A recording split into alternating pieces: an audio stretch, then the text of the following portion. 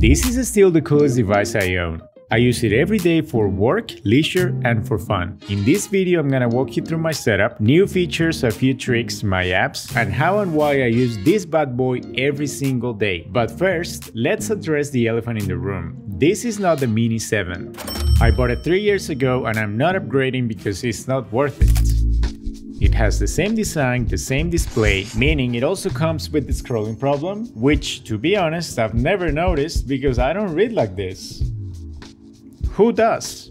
It has the same battery life, the only differences are it offers Apple Pencil Pro support, so if you have an older version like I do, it won't work, something to consider. The base storage is 128 GB, so double the amount for the same price, which is nice, but here is my storage after 3 years of daily use. Only 30 GB out of 64 used. Keep in mind I don't have many apps and I don't store heavy files on my iPad, only books and music. The new iPad is a little bit faster, but not a big deal for me. I don't need a faster iPad for the things that I do. I don't edit videos on my iPad, only psychopaths edit videos on iPads. Really. Maybe upgrading my laptop makes more sense because of the heavy video editing I do, but also haven't done it because it still does the job well. Sometimes I wish I had more storage, but not the end of the world. You know, now that I think about it, I never have the latest tech. I guess my philosophy when it comes to buying new tech or things in general is if it's going to make my life exponentially better and easier, then I go for it. But I find that I usually stay with the same devices for at least 5 years, and I think you should do the same. Back to the iPad, if you don't have a 6 and you're in the market for an iPad mini, then of course, go for the latest. If you've watched my videos before, you know I am into black and white and simple setups. I have a black paper texture photo as my wallpaper. I think it looks cool and it makes it feel like an extension of a notebook or a book.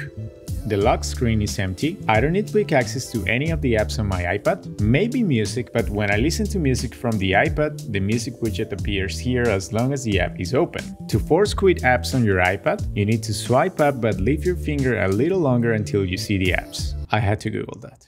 You can quickly customize the look of your lock or home screen by tapping and holding for a second. Choose another wallpaper you've used before, or add widgets if you like, very similar to the iOS 18. On the home screen I have the same wallpaper. If you want your apps to go from this to this, tap anywhere on the home screen, then edit and you'll see customize. You can choose between small or large with no label, no difference on the home dock. Then choose tinted and make sure this slider here is on white to make the apps pop a little more. You can also play with the brightness of the wallpaper. I prefer the brighter look. Before we go any further, I want to take a few seconds to talk about the sponsor of today's video, Gamma. Gamma is a pretty cool website that I've been using to make presentations for my clients in seconds. Literally. If you still use PowerPoint, you're missing out. Gamma creates presentations, personal portfolios, and websites with AI, including images and everything. Here's how it works.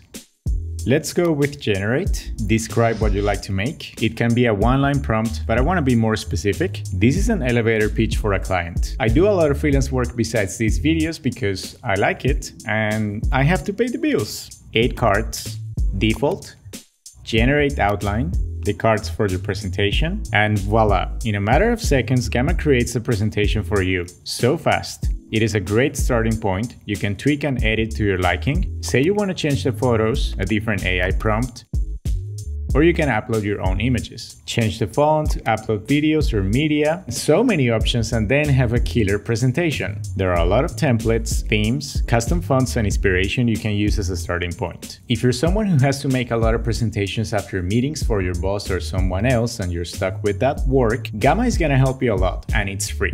Go and check it out at gamma.app. I'll leave all the info down in the video description. Thank you Gamma for sponsoring this video. I use my iPad mostly for reading, leisure, and work. These are the apps I use the most. My reading apps, Kindle for books. Printed books will never go out of fashion. The experience is way better. I buy them whenever I can, but Kindle on iPad is great too. It has a lot of cool features, highlighting, taking notes, dictionary, Wikipedia. Love the form factor. It feels like a small book in your hands and is more convenient when you travel or move around a lot. And you have more reading options as well. I like the New Yorker for articles and Apple Mail for newsletters. For work, Notion, that I mainly use on my iPad as a second screen for when I am editing videos and need to see my notes at the same time. Apple products have this really cool thing that allows your mouse and keyboard to move between nearby devices. So when I'm editing, I can point to my iPad and write something, strike through, or check a to-do box. It is very useful when I'm editing. Milanote, the app I use to go in depth into my creative projects. It is great for mood boarding, brainstorming, and visual representation of a project. If you want to link images or articles and write, the iPad experience is cool because of the Magic Pen. However, and this is gonna be controversial, but even though this pen works great, and I did use it a lot for sketching a while ago, nothing beats the feeling of pen to paper. Nothing. I'm old. You have a lot of options for widgets. I think most of the apps, these are the ones I have. YouTube Music, because the iPad is my go-to device to have linked to my speaker to listen to music pretty much all the time. It's also very convenient for when people come over, like, hey, here's my iPad, play anything you want, and stay away from my laptop. You know how sometimes when you give your cell phone to people to play music, they end up checking your browsing history, reading your messages, and watching your videos and selfies? Why?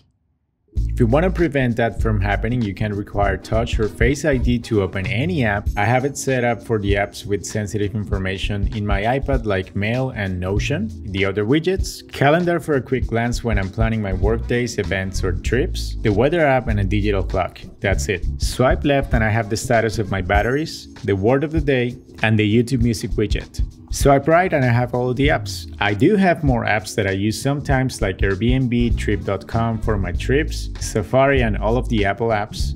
Now, I don't have social media, YouTube, or Netflix on my iPad because I don't use it for that kind of entertainment, and I know myself. I know that if I have the option of Instagram or YouTube right next to Kindle, I'll be distracted, and I don't want to be. I only download Netflix or Apple TV when I travel and I know I'll be watching content. I have a few accessories that make a hell of a difference. A paper-filled screen protector with a matte look and a really nice texture is a hell of a difference for reading or writing. This case by Moft, I've had it for years, it still looks great, really nice feel when you hold it, and it has a little compartment for the pen so it feels safer when you go out. I have another case by Moft with an origami design that I bring with me when I travel if I know I am going to be using the iPad as a second screen. Overall, this iPad is still a great device. The only issue I have with it is the battery life. A while ago, one of my friends told me the Magic Pen was the one draining my battery, and it is true. When the pen is not attached to the iPad, the battery lasts longer. That's why this is my go-to case. Alright, that's it for this one. Thank you so much for watching. I'll leave some videos here for you to watch next, and I'll catch you in the next one. See ya!